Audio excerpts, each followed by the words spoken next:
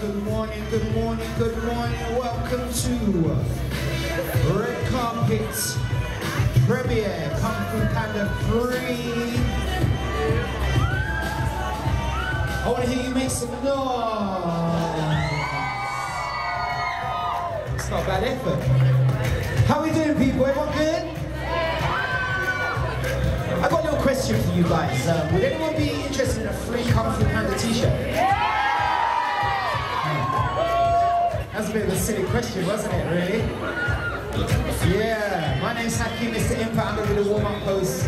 For a little while out here, we got some t-shirts to give away. And what I'm looking for is some interesting conversation, some interesting vibes, smiling faces. I don't want anyone who's glum and who's sad, who's got their head down.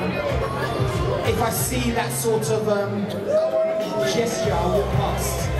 But let's focus on why we're here today. It's the European premiere of Kung Fu Panda 3. Make some noise!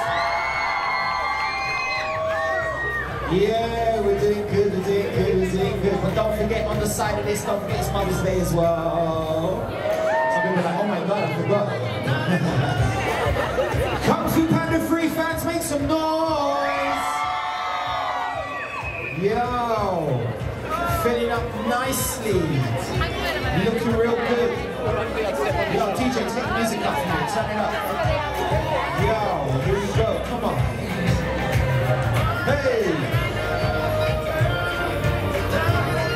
Yo, check it out. Kung Fu Panda start in the place. Let's get ready. Let's warm up. Let's swear. Oh. You studying film? Okay, what was your aspiration? Producer, director, actor, what was going on?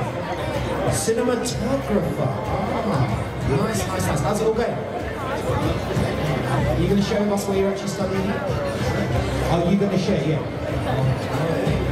Oh, Rob Holloway, went to the college. No, down in Egham, right? Yes, yes, we know. I know.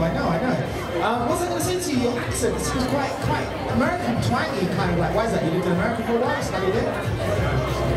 International school. You can do Russian, can you? Come, let's go to a Russian accent, what?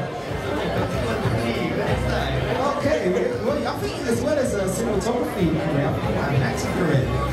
Okay, can you do an English accent? No, DJ, take this down, take it down, take it off completely. I said I wasn't going to get you to take this off. This guy's actually quite multi-talented. You've got some